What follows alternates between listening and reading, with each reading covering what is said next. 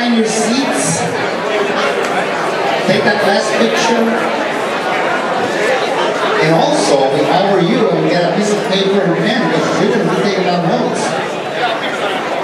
So please come on in. People from outside, make your way in.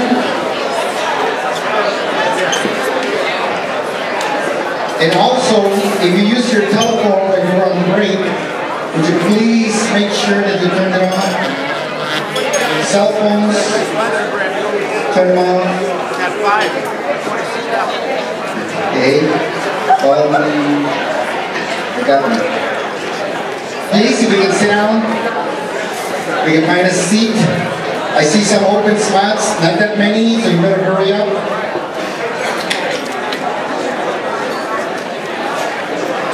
Come on in. Okay. Okay, we still have people walking in. You can find your seats. Turn up your cell phones. Get ready to learn.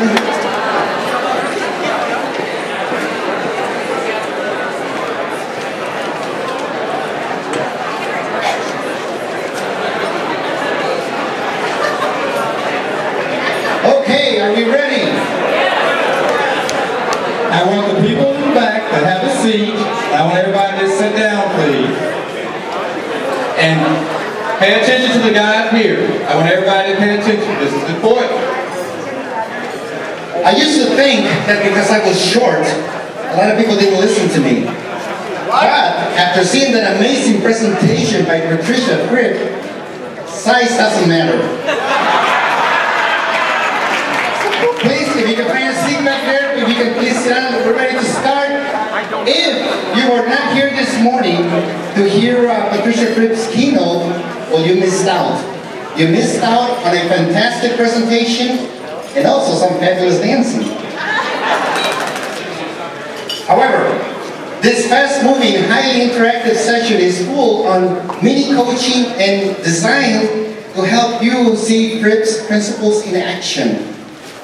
In her over 30-year career, Patricia's audience has been as varied as nuns and prison wardens, rocket scientists and nuclear engineers, IRS agents and community doctors, biotech executives and project managers, pharmaceutical scientists and builders, firefighters and image consultants. Her speech coaching clients includes Fortune 500 executives, celebrity and high-fee professional speakers, sales teams who sell a very high ticket offering. Please welcome back the speaker and the man, speech coach, Patricia Fripp.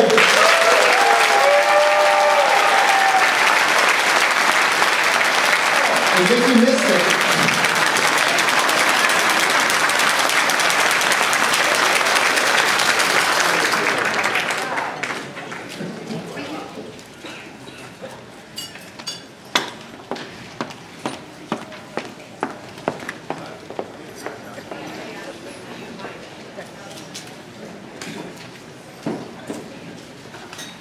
I just wanted a help from cute young man.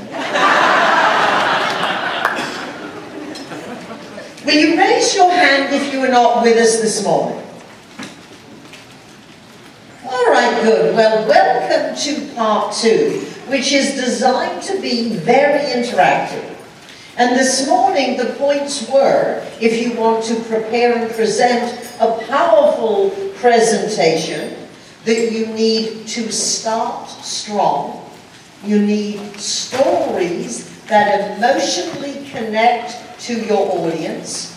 You need strong you-focused language, so again, you can connect to your audience. You need a simple structure, and you need razor-sharp specificity. This afternoon will be mostly interactive.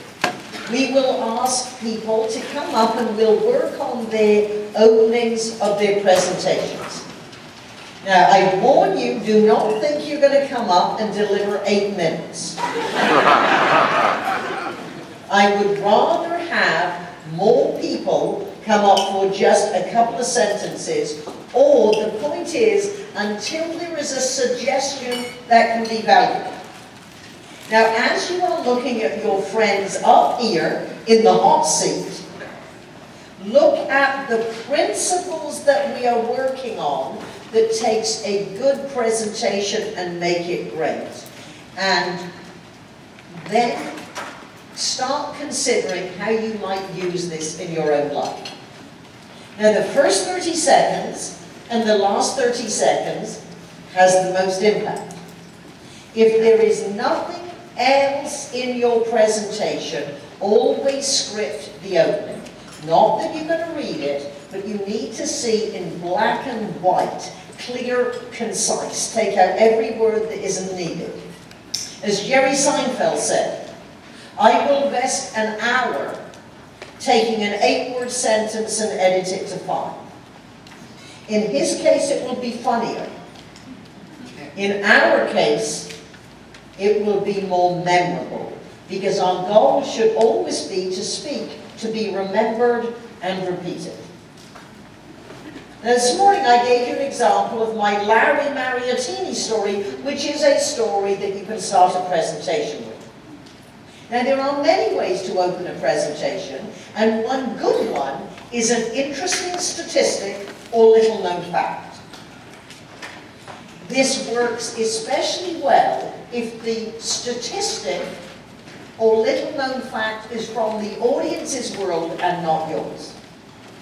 For example, 4 years ago, I was invited to address 350 Seventh-day Adventist pastors.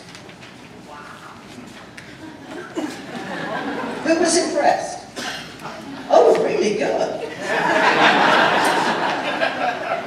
Would it impress you less if I told you the day before there were 500? It's just this was the 4th day of a conference, and you know 3 days is long enough.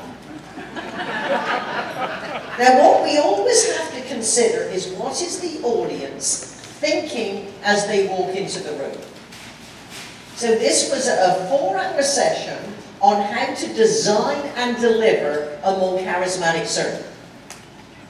And I would expect even a generous and gracious audience would be looking at the program thinking,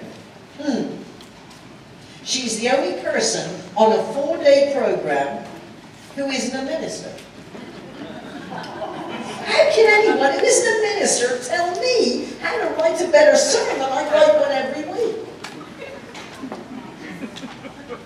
I bet she isn't even a Seventh-day Adventist. Which of course I'm not. However, this is how I started.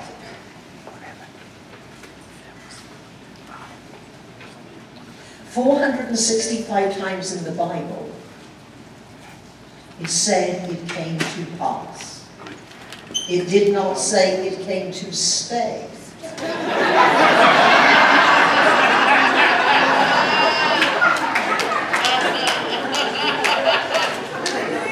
And unless your sermon is well constructed, artfully crafted, and charismatically delivered, it will not come to stay in the hearts, minds, and lives of your congregation.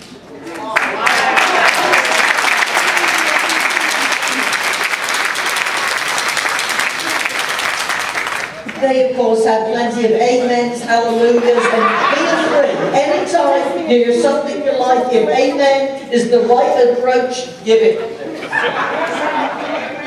Can you also realize that I did not think of that opening when my foot hit the steps to walk on stage?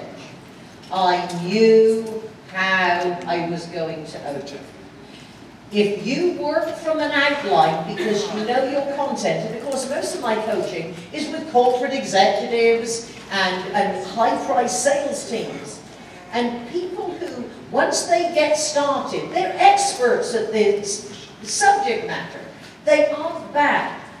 Very few know how to start strong and conclude on a high. That is why we will start by inviting some specific people to come up and just deliver the opening of the presentation. So I will ask, who is the audience? What is the speech subject or title? We will then, I will mention their name, you will give them one clap, so it's a nice clean start, and they will speak until I touch them. And that means I have some advice. I would like to first, and those of you who were not here this morning might not realize there are ways that you can take me home.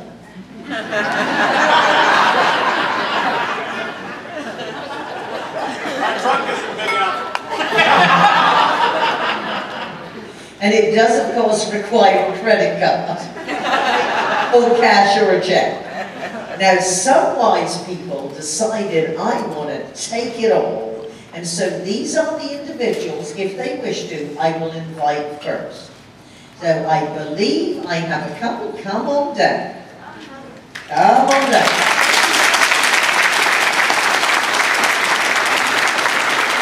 Now, as you can see, this is Deborah, and she is a DTM, and she works with Kraft Foods North Shore. All right. Do you have members of your Toastmaster Club here? No. You are going to go back. Look, we're going to record this, and you're going to tell the members of your club, I shared main stage with Patricia Fripp, and you weren't there to see it. All right, Deborah. Now, what I'm going to do, I had too much, what am I doing? I took the wrong mic, didn't I? Or I didn't come back. Where's the other? Oh, here it is. Ah. Now, which is the best one? This one or this one?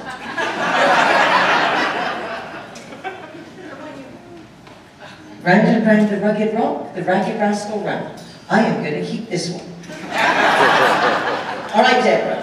And the gentlemen are telling me, don't hold it too close to your mouth. Around here is fine. All right?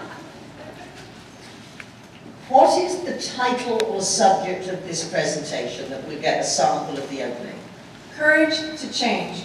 Perfect. And do you have a specific audience in mind?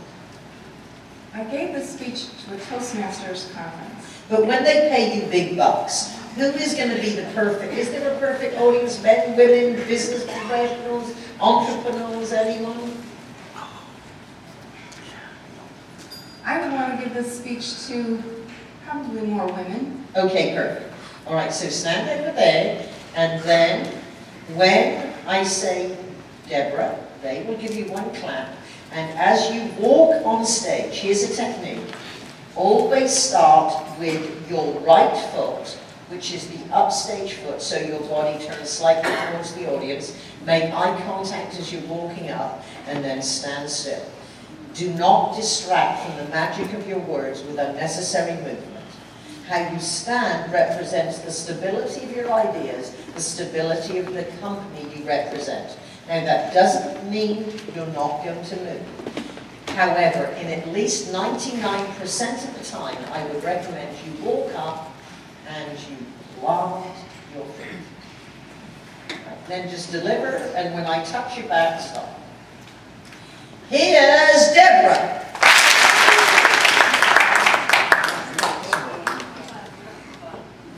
Have you ever wanted to change, but didn't know where to...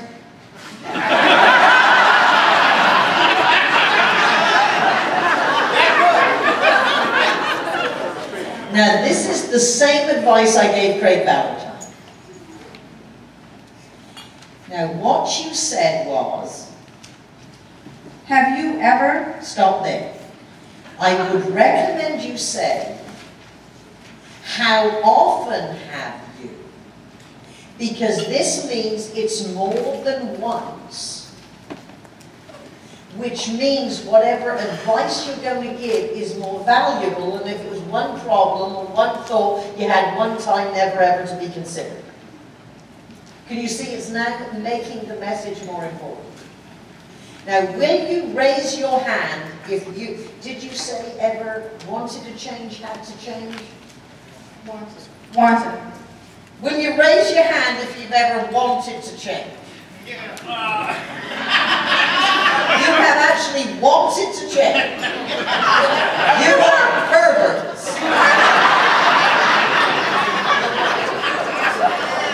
Can I see my friends who'd rather stay nice and comfortable? Yeah, we like the comfort. We like the comfort. So what is the second one? So, how often have you wanted to change? Do you think the audience would be thinking frequently or not at all? I was supposing frequently. But apparently not at all. Now again, these are theatrical choices. What you are now seeing is the creative process. And the creative process is messy. This is why you join Toastmasters. This is why you join NSA. This is why you have a mastermind group. Because you go back and forth and find out what works. So perhaps you might want to change it to say, how often have you been in a situation where you were expected to change? So first of all, then everyone is going to say yes, because we've all been in situations.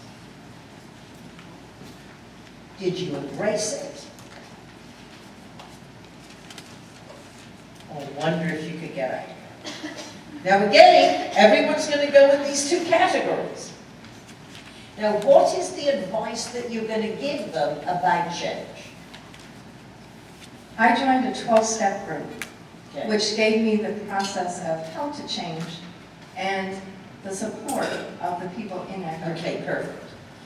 Then perhaps you might suggest, you are probably familiar with the 12-step process. And what works about a process is you have support, encouragement, you have a formula to follow. So what I would recommend, or I think you are probably doing, you see, what are you now expecting from the speech? That you are going to give us at least what works in a 12-step process that would now work for whatever situation you're in that will help you embrace change more positively. Is that helpful? Correct, yes, thank you. All right, good. Thanks very much. Appreciate it. All right.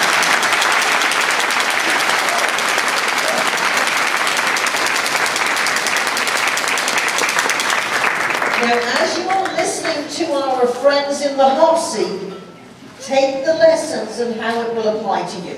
All right, come on. You got a big packet. So, how do I pronounce your name? Moni. Moni. Moni. Moni? Good. All right. Now, what is your speech about? It is going to be a thank you speech for my vice president who is going to retire. Okay, so he is retiring, or she is retiring, is it man or woman? A man. A man. And how long has he worked at the company? 11 years. 11 years. And did you work with him closely? Yes. All right. My boss. All right, good. And how long are your remarks? 2-3 minutes. 2-3 minutes and you say you're going to thank him. What are you going to thank him for? For changing my life. Doing a lot of things that change my life. All right, good. So we will give you one clap, and then, so you are going to start center stage. So one clap, and then give us your first few lines. Here's the number.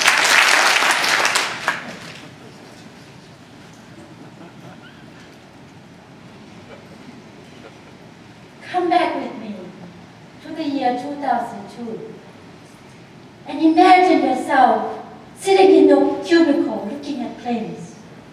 Then came Bob Walsh to the rescue. He told us, go out to conduct investigations and interview witnesses. Who? Okay. Good. Okay. Good.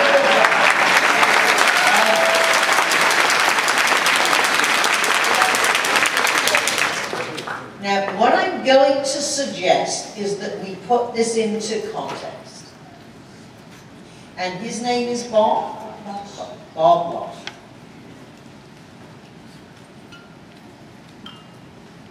And your company is... What is it? Oh, I've worked for them many times. Time to invite me back. How about this? And I'm going to have you repeat after me. Blue Cross Blue Shield has said goodbye and thank you to many leaders. Just say. Blue Cross Blue Shield has said goodbye to many leaders. However, none who will be missed more than Bob Walsh. However, none will be missed more than Bob Walsh. Wow. I will never forget. I will never forget. 11 years ago. 11 years ago. Now, 11 years ago, how would you describe yourself as far as your job? Were you shy, apprehensive, nervous? Yes.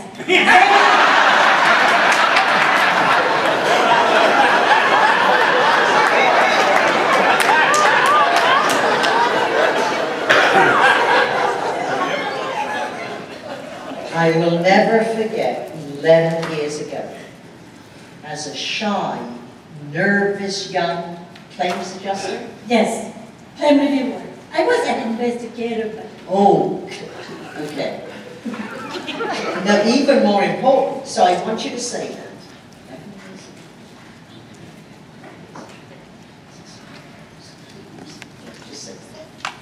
I will never forget 11 years ago when I was a very shy, timid investigator.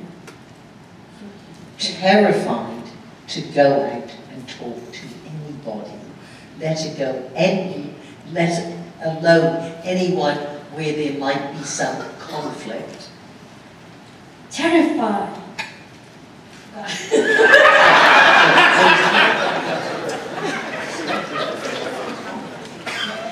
I was terrified to go out to speak to anyone that might be in conflict.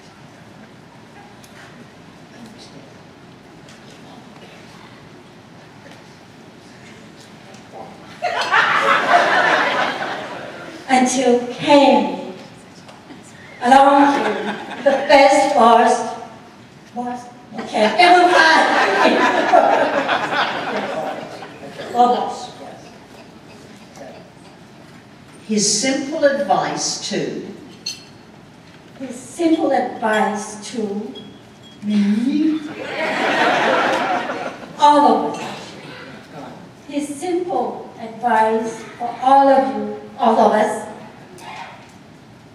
What did he tell you? To go out to interview witnesses and start conduct investigations. All right. Well, if you were nervous before, you see, you were nervous before, but it was your job, but you didn't like doing it. So he must have said something that gave you the courage to go out and do it. So perhaps he said this is an adventure. Go out and investigate and talk to people. Or, what? He must have said something. So can you see what we're doing? So I'm recommending that you calm down. This is not a Toastmaster adventure. This is, and probably you'll be behind a lectern because it's a formal evening. So I want you to work on the power of the words and certainly script it out and take notes. Just make sure they're 22-point type. You can look down and see. Rehearse it so it becomes second nature. But you've got the opening. Because you're not just saying goodbye to him, you're saying goodbye to the best boss Blue Cross Blue Shield has ever had. And now, see, whenever you make a claim like that, he's the best boss, you have to give a specific example, which we are. He is the hero of the story. And then you can close by saying, on behalf of anybody who has ever had the privilege of working with you, thank you. You will never be forgotten. And we make the commitment to take your words and influence to everyone we ever work with and meet. Wow.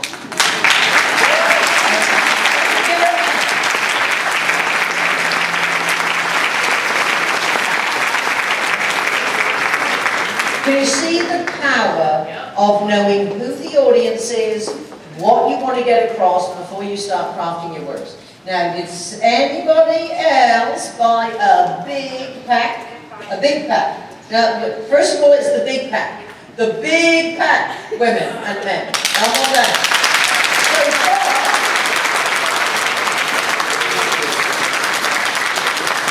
So far, it's the women that want to take me home.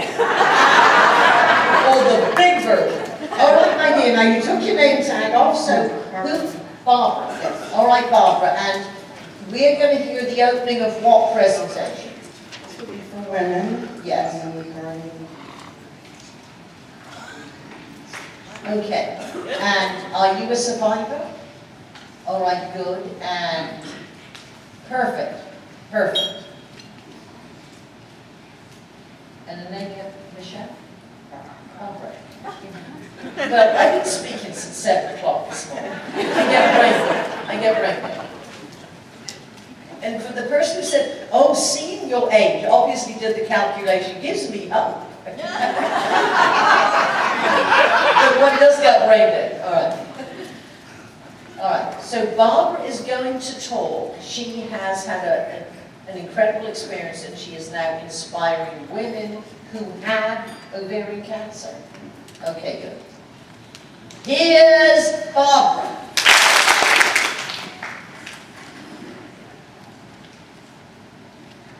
Two out of 3 women in the world discover they have ovarian cancer. Out of those 3 women, I was one of the 2 that discovered in 2001 that I had cancer, ovarian cancer. This was the most scary and also educational information I found out from my doctor. All right, good, good. Now, this is good. This is very good.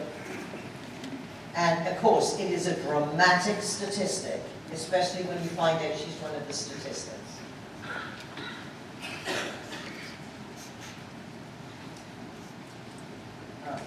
I'm suggesting your opening line is, let me think for a second.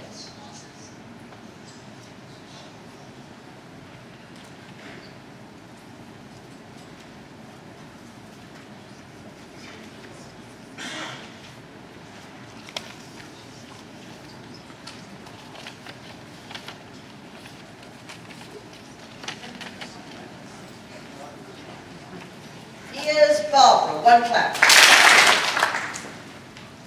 Statistics are interesting. Once you find out, you become one of those statistics. Okay, now, well, Mr. Jennings, statistics are interesting until you become one of them, and they are scary. All right? Okay, so let's do it line for time. Statistics are interesting until you become one of them, and they are scary.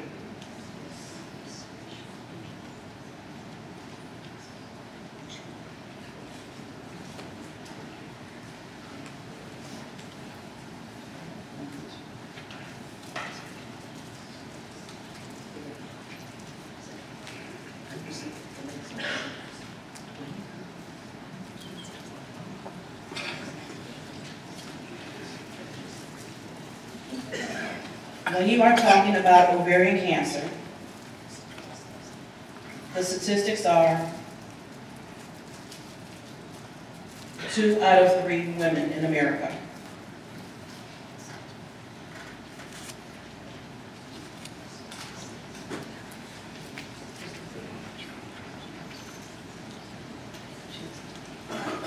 In 2010, always do time as a setup.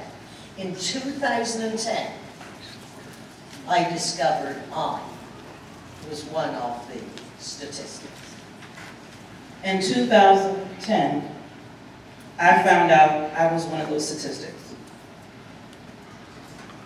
Good news. As you can see, I'm happy, healthy, and you are about to find out how. All right. All right. Give her a hand.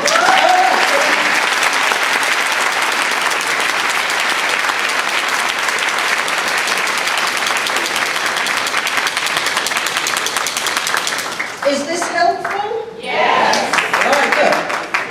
Because it's one, you can hear techniques, but until you see them in action in everyday presentations, then they're just wonderful information. Now, we all know a lot more information than we ever use. The question, and some of you said, is your brother the guitarist Robert Fripp? Yes. Robert Fripp is given credit for starting the progressive rock movement. He had a group, King Crimson. In fact, with me, I have a t-shirt. Their last performance with Robert was 2008 here in Chicago.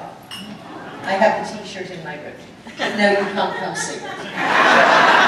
Perhaps if you see me in the gym later. But as Robert would say, you might know a technique, but can you take it to the stage? See, it's one thing to analytically understand it. For example, one of the really great speech coaches I worked with, Ron Arden, came from a theatrical background. And he said to me, Fripp, you're doing a really great job at adding variety within your presentation. Now, see if you can put variety into every single sentence. Now, I understood the principle. It took 4 years to understand how to do it. I realized I should have asked him, can you give me a specific example?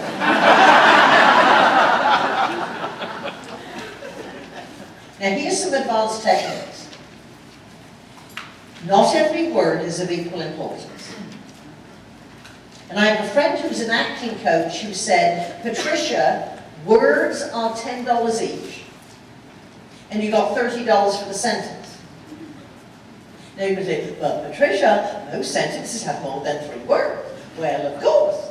That means not everyone is of equal importance. So you look at, once you have your script, you might look at it and underline the words that are most important. And this is how actors interpret and very often change a performance from one to the other. Now let's look at a quote that I like, perhaps you do, from General Eisenhower.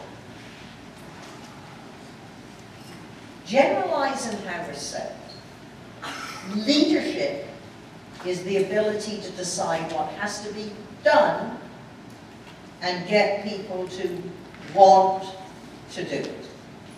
Now, I am exaggerating the words that I perceive as the most important ones in the sentence.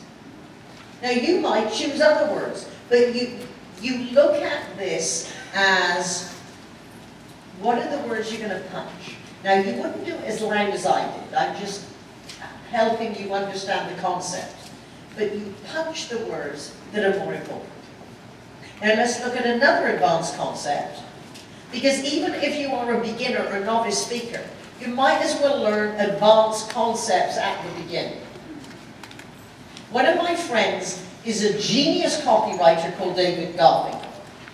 And he gave me a book called The Brilliance Breakthrough. You don't have to read, believe me. No, because the premise of the book is all you need. He said, this is the best copywriting book I've ever read. And the author's premise, the central theme, the big idea, remember every speech, every article, every TV show, every book, every movie has a premise or a central theme. The author said, forget nouns, adjectives, adverbs, pronouns. There are only two types of words. Picture words and connecting words. Because our audience, remember, our audience remembers what they see when they hear our words. This is why stories that paint a scene are so vivid. But we can do this with individual sentences. Because our choice of words paint a different picture. So let's take a simple sentence. I walked into the boss's office. I sauntered into the boss's office. I raced into the boss's office. So you see, each one has a different picture, and the word choice you're going to deliver raced differently than sauntered. But this is how you add flavor and color to your presentations.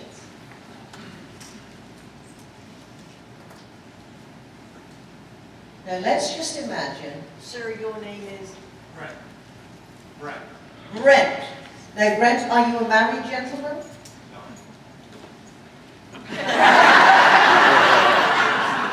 You didn't tell me there's so many single guys here.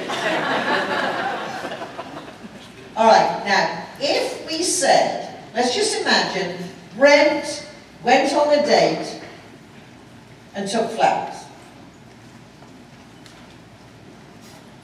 Now, we're all going to see that scene differently.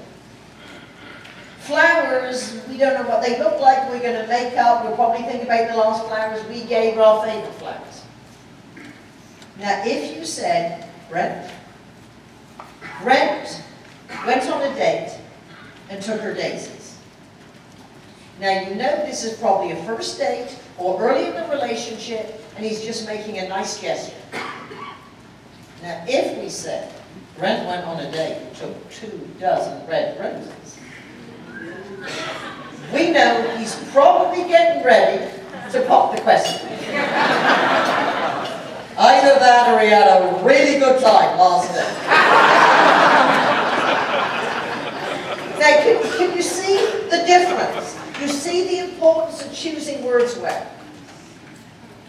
Now let's look at the movement that goes with the words. Let's go back to the last sentence. Before the flowers. I don't want to focus on your love life much longer. Until perhaps you mix and mingle later. That's up to you. They now know you're single. You have got your $50 worth. If you said, whatever words you chose, I walked into the boss's office and I said, boss, I need a raise because I've been working really hard. Now, I would expect you would see that scene, walk in the boss's office, stand in front of the desk and talk to the boss. Now, if you keep walking while you are telling that story, I would imagine you walk in the boss's office, you walk over his desk, push the chair down, walk across his face and out the window. See, your movement has to match your words. So with that, I did have other women and gentlemen who brought a whole pack of Frippy. Do any of you want to come up? All right, fine. Well, the next person I would invite up would be a slightly more experienced speaker someone's been in Toastmasters for a while, that if I ask you to repeat what you said, as our people already have, I need you to be able to say it again. So, beginning of whatever presentation, but if I say stop, do it again, you could actually do that. All right, volunteer. Okay, come on down. This noisy. You're going to be. You get prize for the most enthusiastic, noisiest person in here. All right. LaShonda. LaShonda, you are the second LaShonda. International World Champion LaShonda. Yes. Good. All right, LaShonda. Who would the audience be for this presentation? Anybody. Okay, well let's say Toastmasters, because you understand anybody is too big a question. It's too big an audience. Now, you do realize that although there are universal messages that would apply to everyone, you cannot focus on the audience unless you can picture them. Especially when you get to the premise. You know, every entrepreneur can. Every Toastmaster can.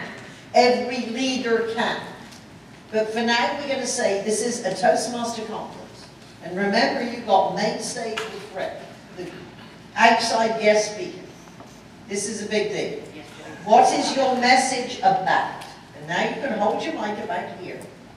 What is your message about on the speech title? Always wear clean underwear.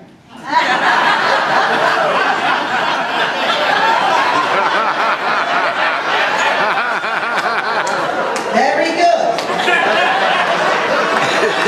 Good advice no matter what is in the speech. All right.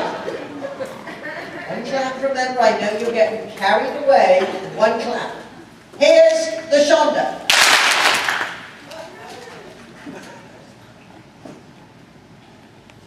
How many of you can... No, stop there. Stop there.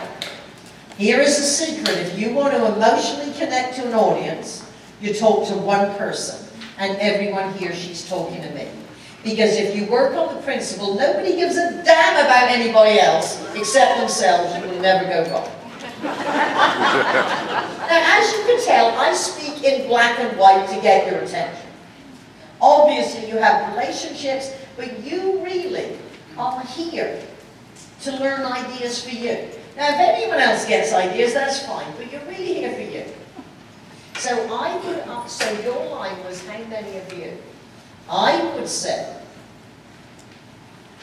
how often have you, or how often do you, or something that is focused on you, and everyone hears, LaShonda is talking right to me. All right, so stand there. One clap. LaShonda. How often have you heard the saying, always wear clean underwear in case you get into an accident and have to go to the hospital? Good. Now, I'm going to suggest you change that and say, how often has your mother told you? Because now you're introducing another character that can come back and she can have more advice and be more developed through the speech and can in fact be featured more. But raise your hand if anyone ever gave you that advice that was not your mother.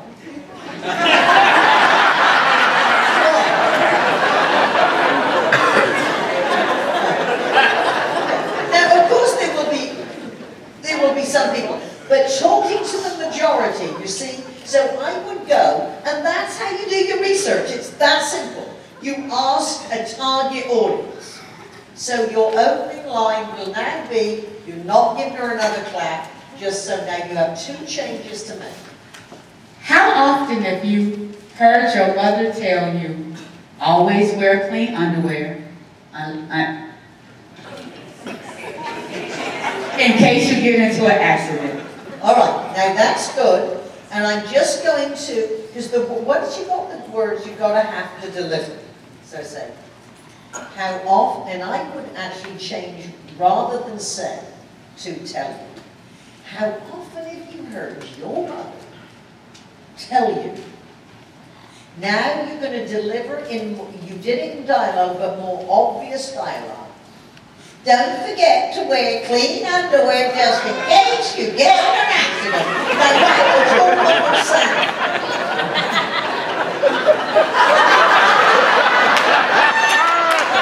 She's your mother, so I know this is a character.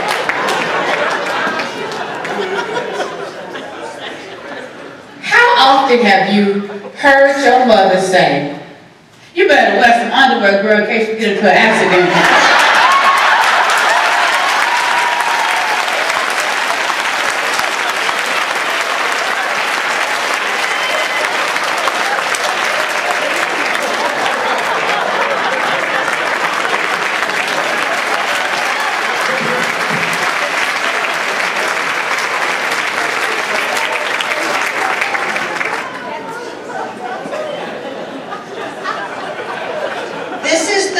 That you just saw in action. Take your personality with you. Now, can you see when she really acted out her mother? There was a difference and a variety. It came alive. It was good before, but now it's great. And when it becomes part of a repertoire, and what I would recommend that throughout the speech, mother comes back. Now, in a longer speech, what you could do, you could use that as a transition line to your next talking point. Now, very good. All right. Who came the longest distance to be here? How many miles? Madison, Wisconsin. Anyone farther than Madison, Wisconsin? Pittsburgh.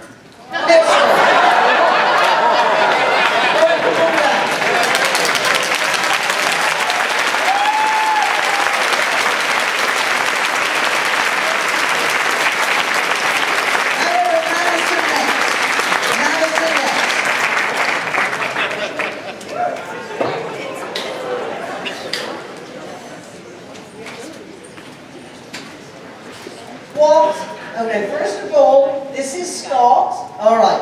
Now, what would the presentation be about, or the title? The title would be No hands in your pockets.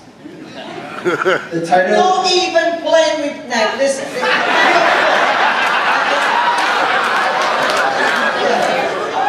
But now, just as a lesson of what not to do, put your hand in your pocket. Yeah. Yeah.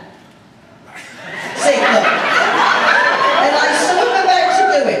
We have a lot in this pocket. Men and women, you say hey men if you agree with me.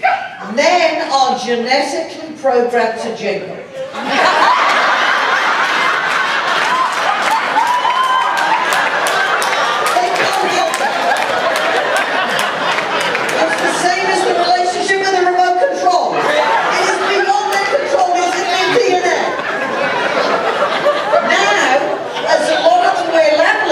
What do they do? Oh, yeah.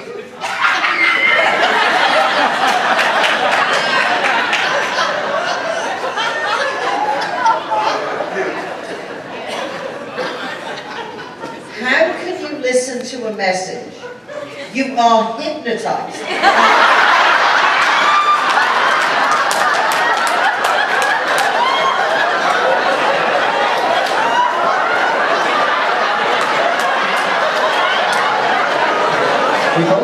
What can I say? I know, honey, you're a long way from home.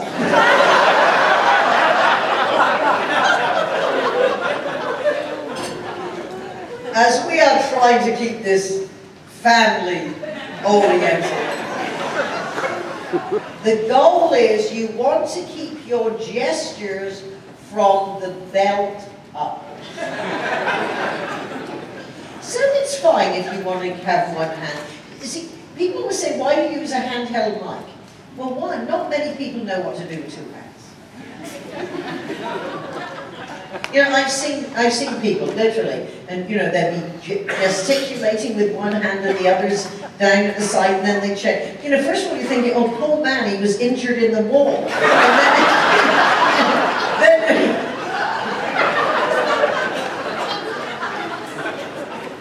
yeah, so it's fine, but you want your gestures really from the waistband up. You want to bring attention to your face. Now, if you don't know what to do with your hands, that's fine. If you've got a PowerPoint, you can hold the clicker. You can put your hands at the end of a table if you're giving a presentation in your boardroom. Now you see, I haven't forgotten you. You see, I'm doing a lot of stage time and you're doing very well. You're standing on stage. If you're standing behind a lectern, you can put your hands here. Just don't grasp it like you're nervous. All right, now back to you. This is to a group to inspire them. To do Toastmasters what? works. Okay, to inspire them to do what? It's to inspire them to learn from animals and to adopt. Oh, good. All right, perfect. Nice message. Nice message. All right. Oh, very clever. You wrote it both sides. Very clever. Because next year you should actually have name tags, because they were swivelly wibbly. Yeah. Very clever. All right. So, to inspire us to do something with animals and not eat them. All right. One clap. Here's Scott. Imagine spending over 23 hours a day alone. Some of you might want that. Some of you might want to put someone alone. Okay, good. Now, what I love, Scott, is your energy and your passion. You're going to inspire us. And I'm going to give you the same advice that my good speech coach Ron Arden gave me at the beginning. And that is, I want you to start at 80% Scott. Don't come out at 80% Scott, the same as I'm not coming out at the beginning 100% Fripp. Because you have to have someone to build to and come down. You need to orchestrate it. Especially when you get more passionate later about the subject. We want you to build to a crescendo. So don't come here, that isn't you, but just calm down. So I want you to breathe. And then, after the first line, you were talking about how many of us? Remember, it's one person. All right, so just calm down. And then after you deliver your opening line, because that is a dramatic opening line, pause and let the audience think about it. It might be counterintuitive, but you actually bring your audience closer to you on the pause and the silence. Because that is when they think about and internalize what they just heard. Okay. Here's Scott. Imagine you spend 23 hours a day alone. All right, good. Now, it's not a matter of right or wrong. It's a matter of theatrical choices. What works best? You just test it. So, imagine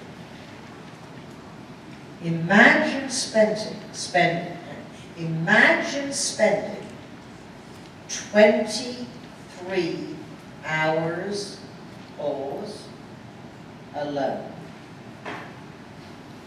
Every day. For however long it's going to be. Because you see, it's one thing to be alone for 23 hours. It's one thing to be alone for 23 hours for weeks on end. Or months on end.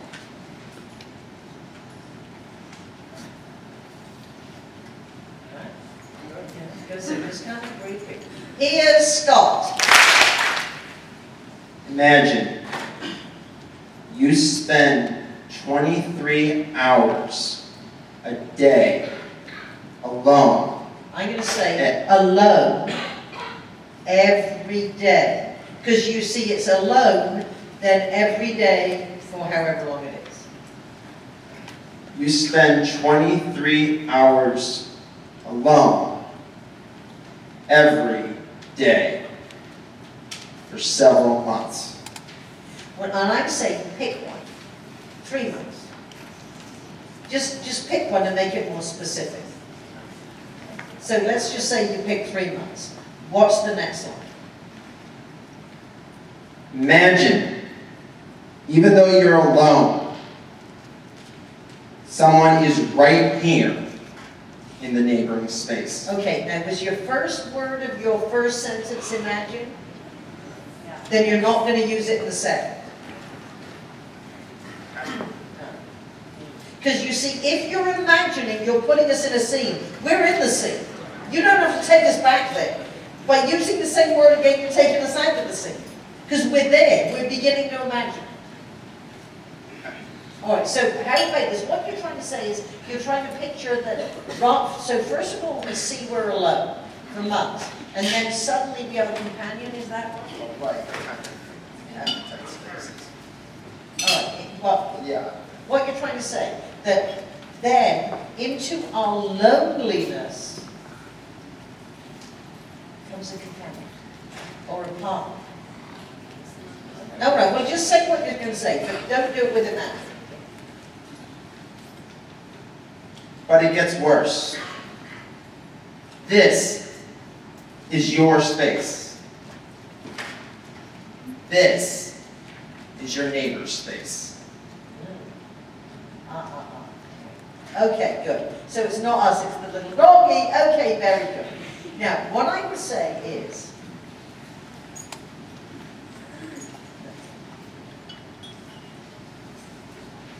it's worse.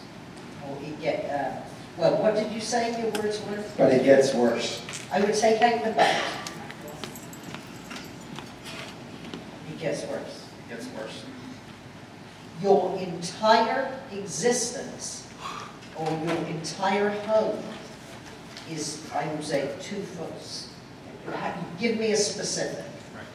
Because, see, remember, if you're listening on CD, even if you moved to see it, get in the habit of telling the audience what they see. Because often people listen to it and they're not there.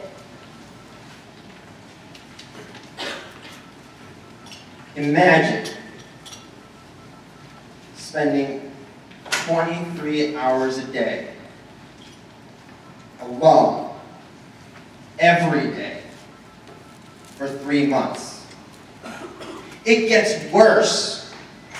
Your space is 3 feet by 6 feet. And right next door,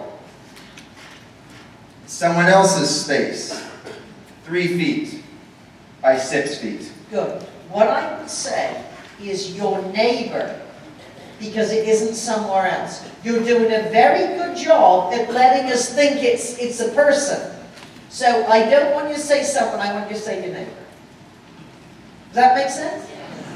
All right, you got something to work with? I got something to work All right, with. give them a hand.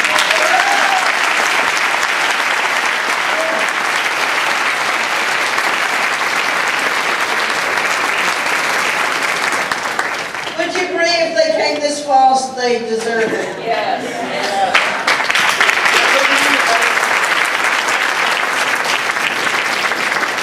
All right, so let's see. We are Nancy from Windy City Professional Speakers. Woo!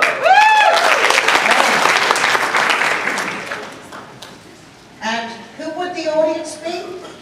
My audience is a group of 40 people, 40 years old and up, a mixed group, and I speak on unshakable success, how to attain and achieve unshakable success.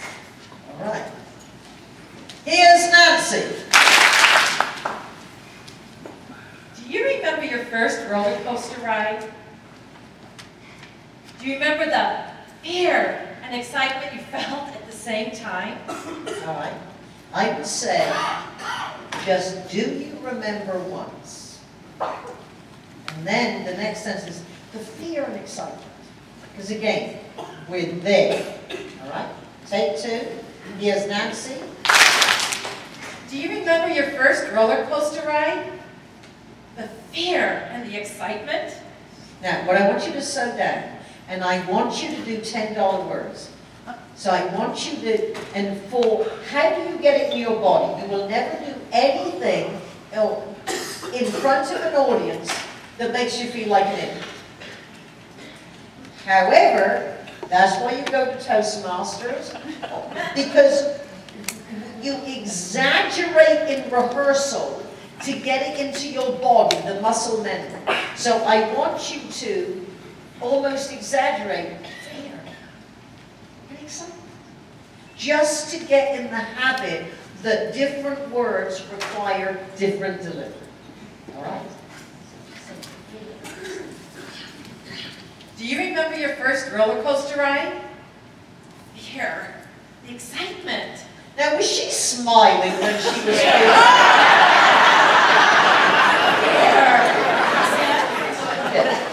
Well, so it's just really, you know. Now, what you need to do to be able to act it out is to remember your first one. You're asking us to remember the first. You need to see your first one. All right, so what comes after that? After that? Yeah.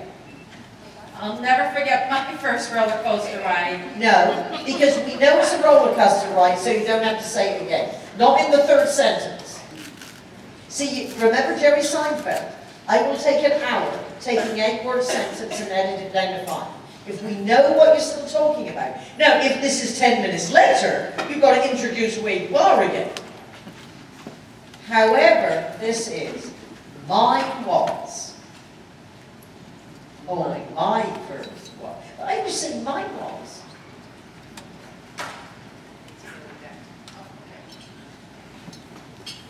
We'll start at the top and then you'll know, because it's very difficult to start in the middle. Do you remember your first roller coaster ride? The fear, excitement. I remember mine because my big brother Tom tricked me into it. Oh.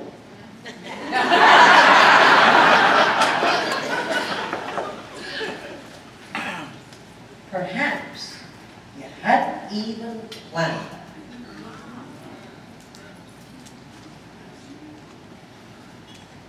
Now, tell us about Tom. How old were you? I was 10 and Tom was 20.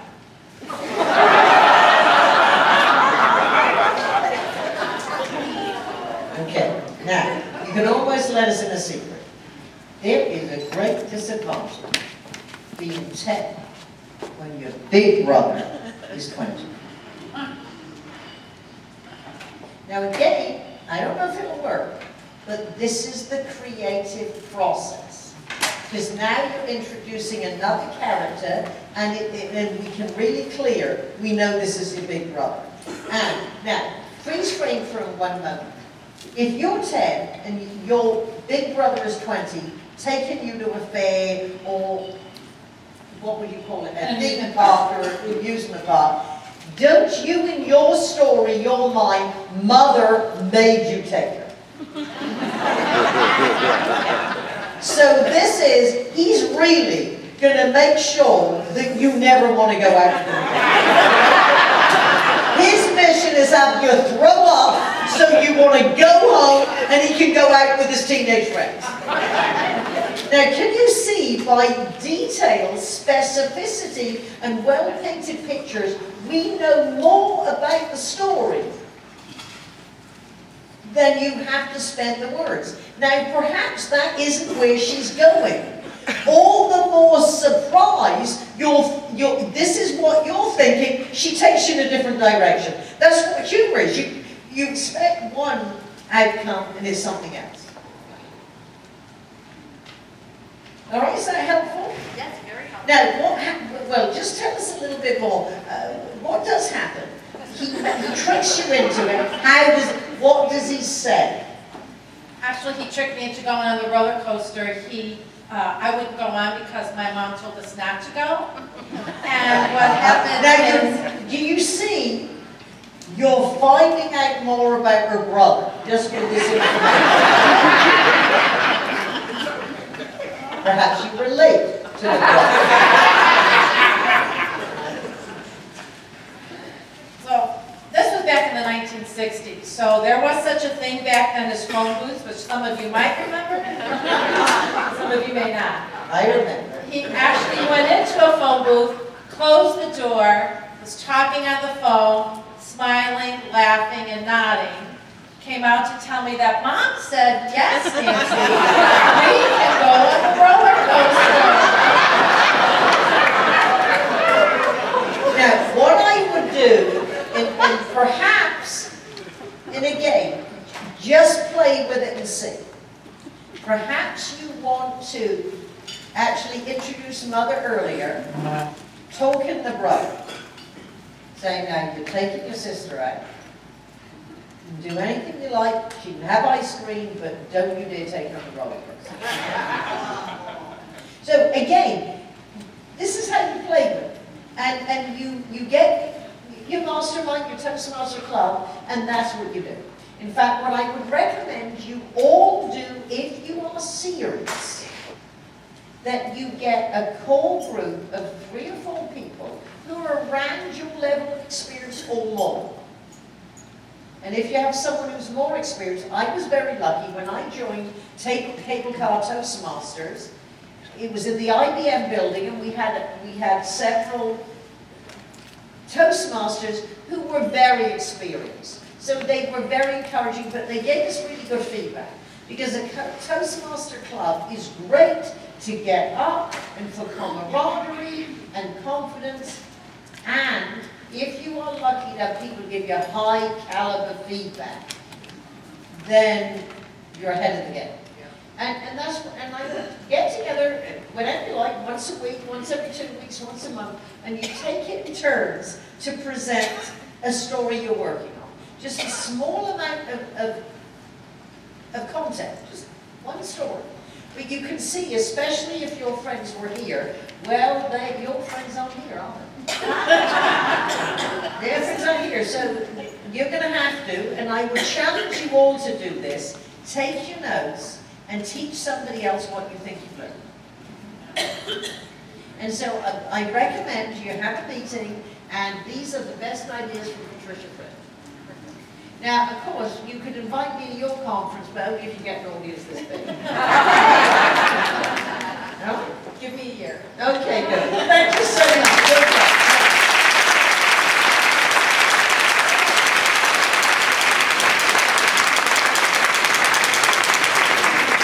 Our next lucky participant can be, and of course, Michelle will know, any of the committee, or Ruby will know, who would like to volunteer, who is on the committee or did a lot of work for this conference. Valerie. Now, Valerie is my hero, of course, because Valerie got me here.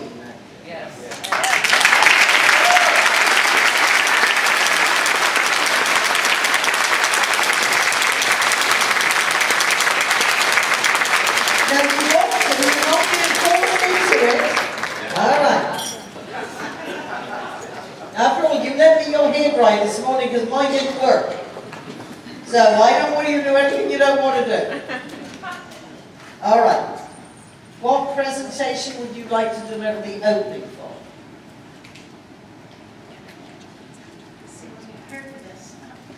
Well, what is the next presentation you have to give? I'm working on a story. You're working on a story. All right, good. Now, stories have to have characters, dialogue, and a dramatic lesson learned, a point to the story. So let's look at who is in the story. Who are the characters?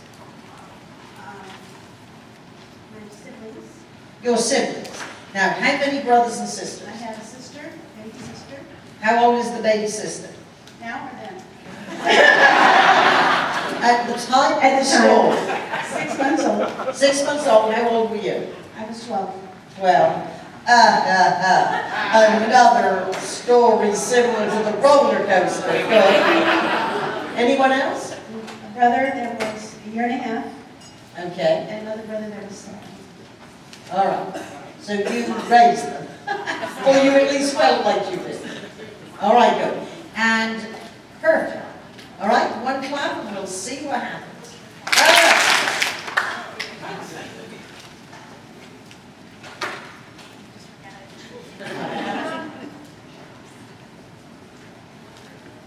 I was a mother of 3 at the age of 12. Oh, no. Okay, good technique now.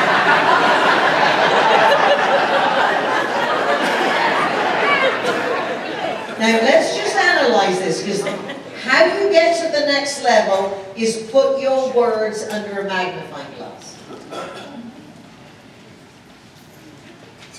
The audience needs to see the scene. I suggest you say, at age 12, I was the mother of 3. Now, you could, depending on, perhaps your theatrical choice is to shock us at the end. It depends what comes next. I was the mother of 3 at age 12. I usually, and again, there's exceptions to every principle or rule, but how you present information to people is when, where, who, what happened. When, where, who, what happened. So just humor me and try it. And I might tell you, no, it's better the way you did it, but for this exercise at age 12, pause so they can put it into context of the time. At age 12, as a mother of 3. Now pause there and let them think about that. Right? And then the next one. At age 12, I was a mother of 3.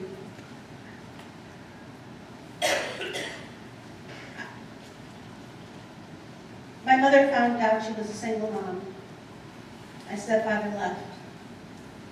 Okay, good. Now you say, at age 12. Now, hearing what comes next, at age 12, I became the mother of 3. Can you imagine how terrifying it was to hear my mother say,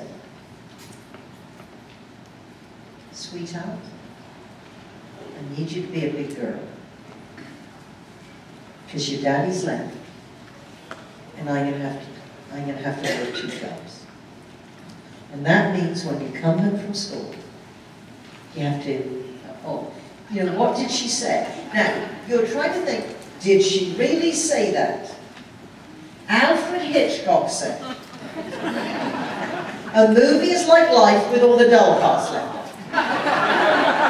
So what you are doing in a story is shrinking, and usually the best way to give us a lot of information that happened over weeks in a couple of sentences is to do it through dialogue that includes the backstory.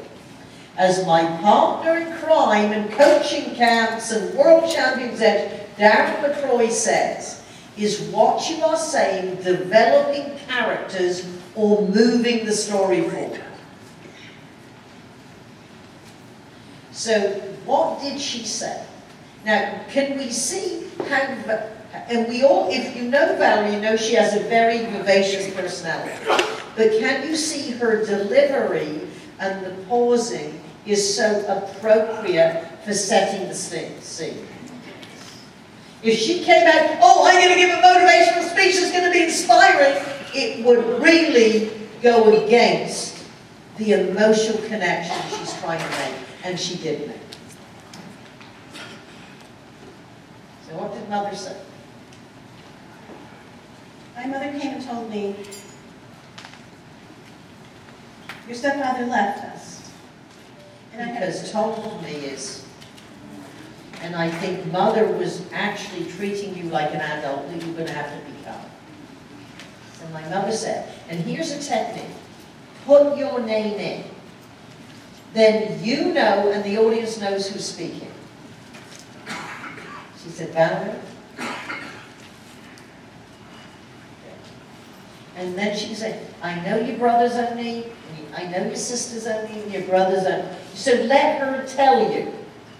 Because what she is doing through dialogue is giving you the whole backstory. All right? So wouldn't we encourage her to keep working on the story? And thank you for your effort.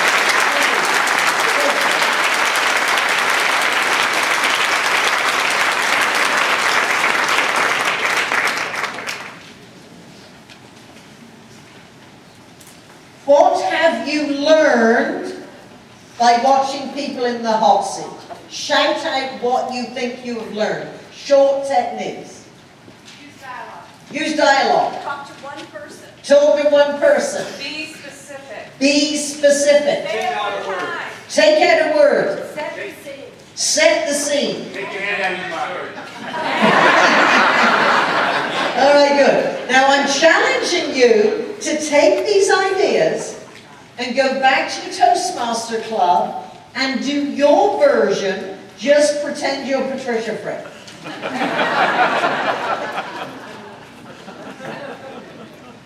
Now again, from those of you who are on the committee and worked hard, do you have any short, specific questions you would like me to answer?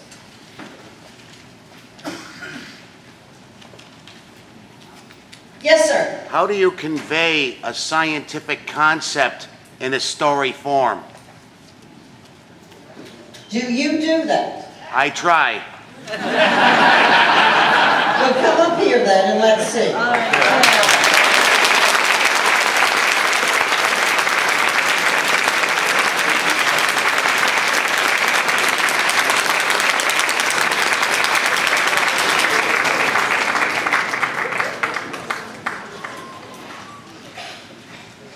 Now first, and this is Timothy. This is Timothy. And in one or two sentences, what are you trying to convey? I want to tell you that I have a solution to global warming. It is in the power of an equation called E equals mc squared.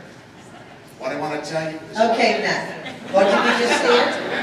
Now, let's look at the first sentence. What did you say the first sentence? I want to tell you... No, first of all, we don't care about you. We don't care about you. Would you be curious to, would you be curious to know? Or would you be interested in knowing? Had you always wanted to? Or would you be a hero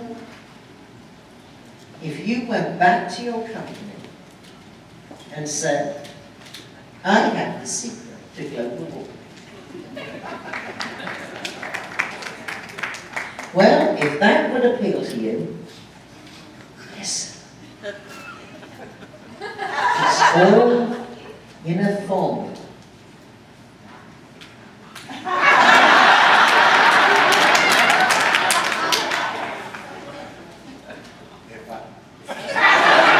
Now, can you see why I love a handheld mic? Because you can have a theatrical whisper. It's almost like I'm telling you a secret, but in the back of the room, can you hear what I'm saying? That's why, for keynote speeches, I don't think you can beat a handheld mic. To be honest, I just forgot what you said. All right, so just repeat after me. Would you like to go back to work? Would you like to go back to work and become an instant hero? and become an instant hero? Why don't you walk in and say, Why don't you walk in and say, Would you like to hear the answer to global warming? Would you like to hear the answer to global warming? All right. Now, this is a scene of them going back to the office. So we are now going to step out of the scene and say, you're probably thinking, but I don't know the answer. You're probably thinking, I don't know the answer. Well, get out your pad and your pen. You're about to write it down. Well, get out your pad and pen. You're about to write it down. Let them do it, and then you say, the answer is a simple... The answer is a simple equation. E equals mc squared.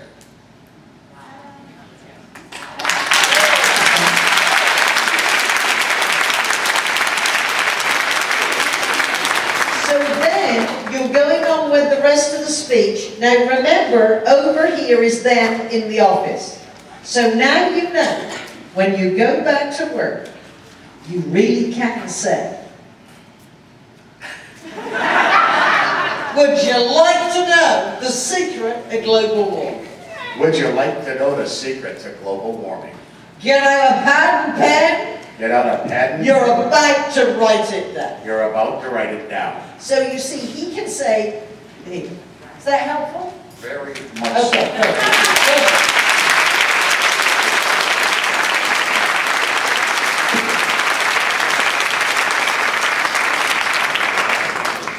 Here are another couple of specific examples. Will you raise your hand if you live in the technical world? Perfect. Obviously, a lot of my clients in Silicon Valley come from technology and science. And I was coaching one group. They had this new software and they were trying to get financing. And I had no idea what they were talking about.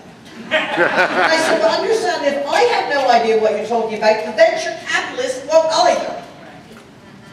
And this is the question I always ask. And as a team, if you're in a technical environment, talking to people who are less technical, or presenting information to your senior management where it has to be a higher level of abstraction, I ask,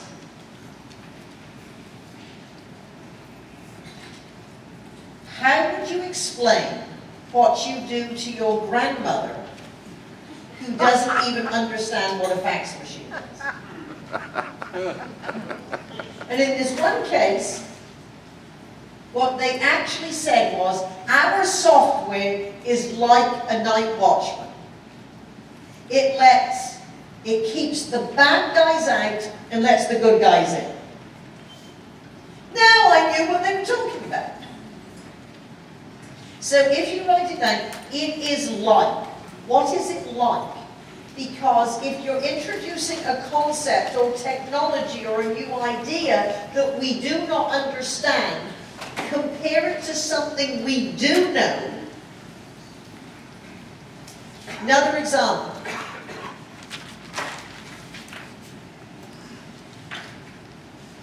My next door neighbor was a senior scientist with genetics. And I invited him to give a presentation to my women's professional business group on the work he was doing developing an AIDS vaccine. And I said, Mike, remember, you know, we might be intelligent, well-educated women, but we don't spend time with scientists. And even if we do, we don't know what they're talking about.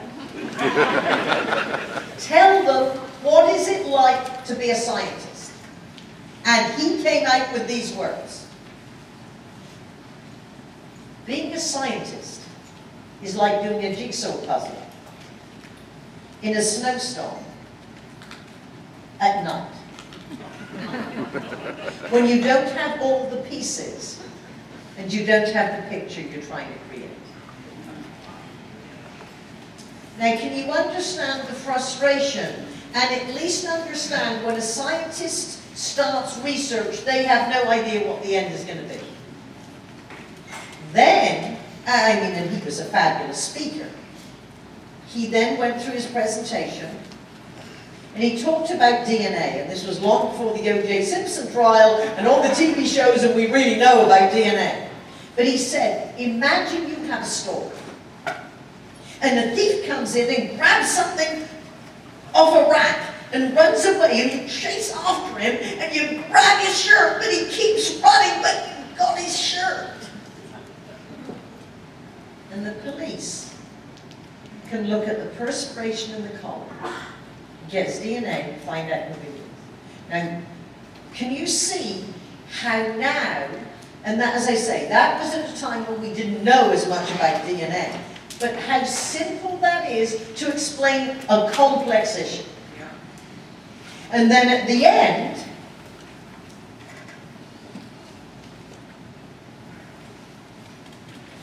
I helped him design this dramatic close. He said at the beginning of my presentation, you understood the frustration of being a scientist. So many people ask, why would you do it? Last story. 2 steps forward on silence for dramatic effect. You don't do it more than twice in any presentation, or it looks like a technique. As Laurence Olivier said, the art is hiding the art.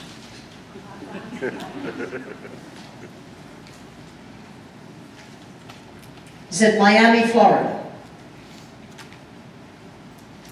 4th day of a medical conference.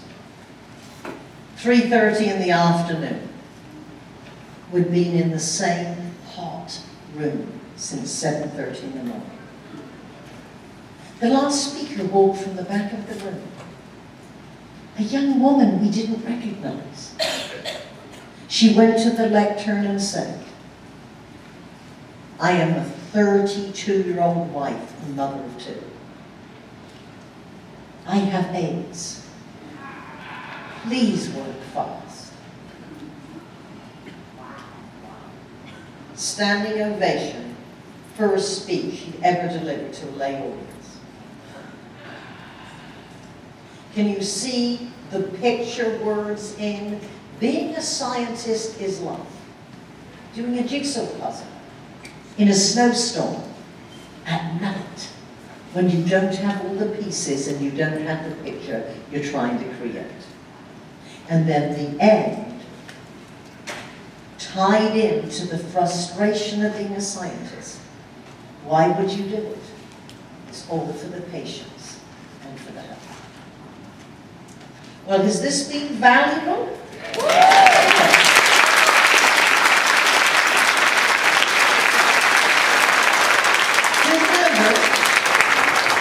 Now, for those of you who were not here this morning, my friend Darren LaCroix, who was the 2011 International World Champion of Public Speaking, told me a great phrase. Some of you wrote it down, you liked it so much. Have you already received enough value that earns me the right to tell you how you might take me home?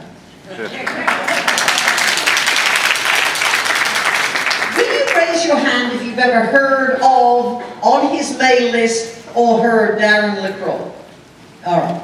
Well, you know, Darren is a very dynamic, giving young man. And over the years, especially, and this is true with all the world champions, people are always asking for advice. And although they generously want to give advice, it gets to the point you couldn't make a living.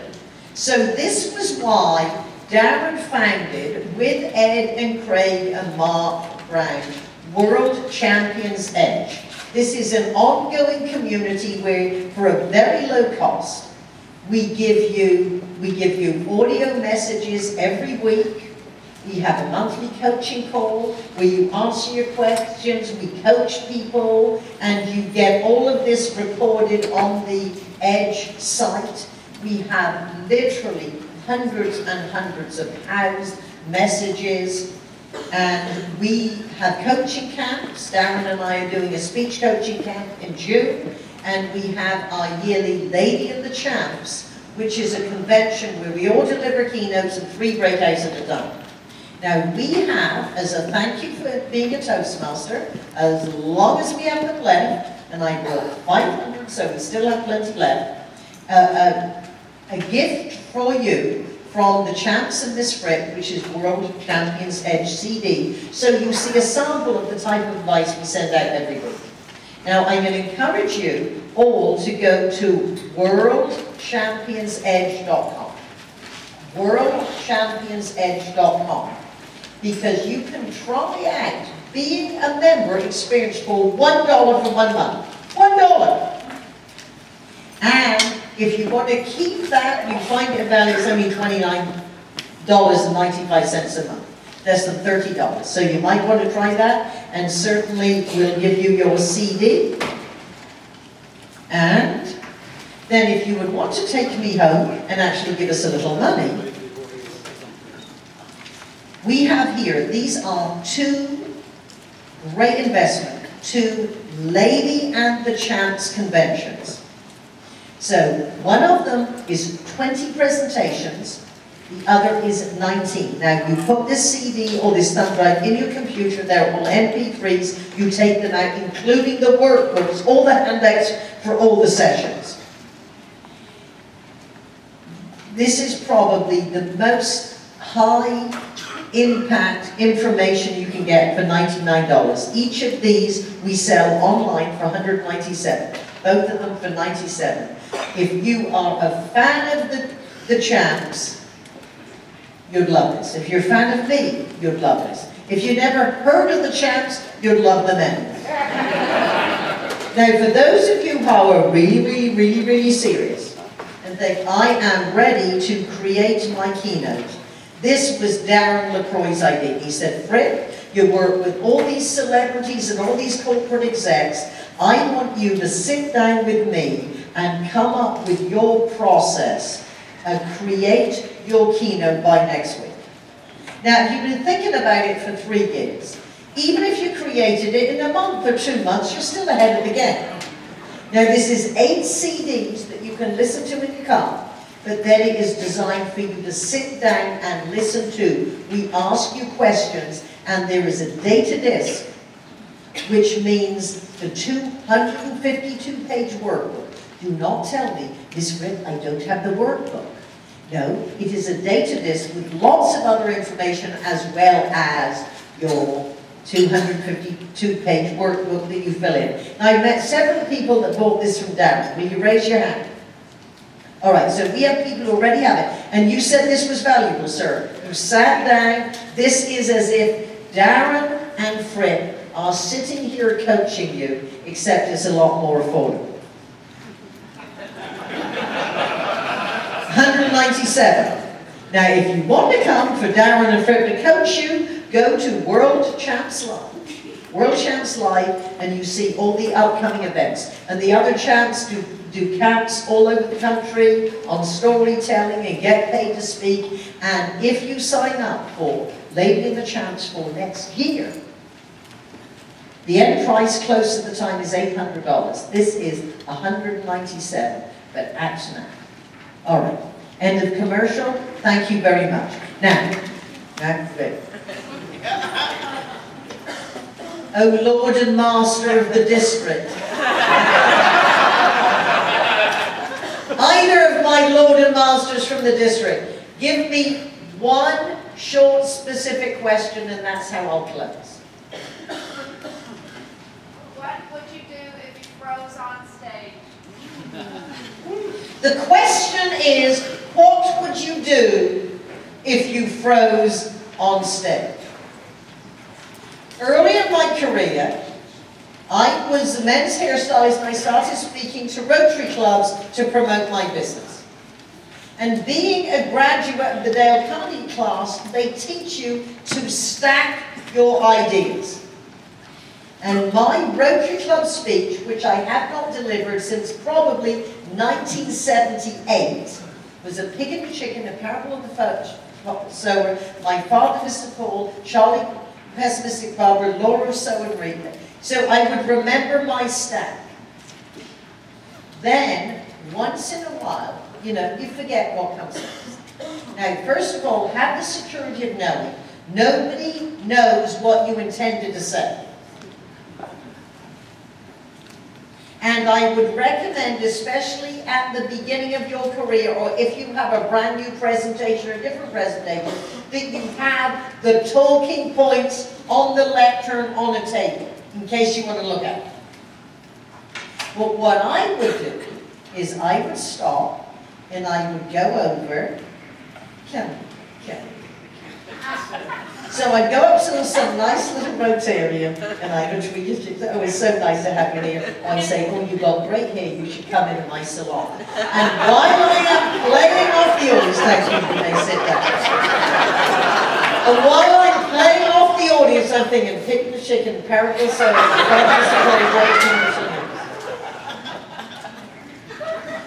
However, the best advice is, of course, have an outline and, as Michael Caine said, rehearsal is the work, performance is the relaxation. It never ceases to amaze me that intelligent, well-educated, and ambitious individuals frequently overlook developing the #1 skill that is guaranteed to position them ahead of the crowd. Namely, developing the ability to stand up and speak eloquently with confidence, or at very least stagger to their feet and say anything at all. Perhaps it is because, as Jack Lemmon said, to speak in public takes the nerve of a bullfighter, the energy of a nightclub host, and the concentration of a Buddhist monk. Congratulations for being a Toastmaster.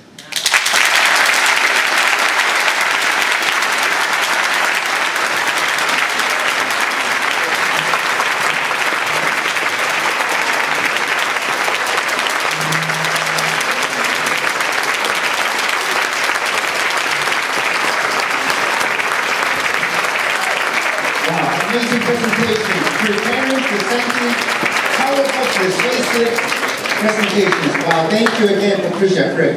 Thank you. Very quick announcement. We're going to have the international contest. It's going to be next door at the ABC Ballroom.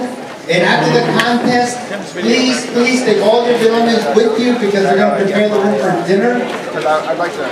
And we want to start right on time so you can make your way out to the next room. Take a quick break.